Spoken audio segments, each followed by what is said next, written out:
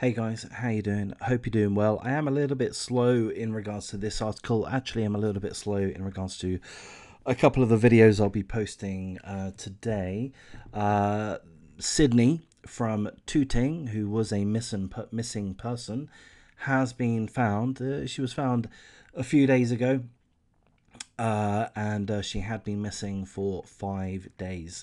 So we made a video in regards to Sydnee, who's 17 years old from Tooting. She went missing last Thursday, January the 13th. She has been found, and the article doesn't give us any information in regards to her well-being. We of course hope that she is fully safe and unharmed.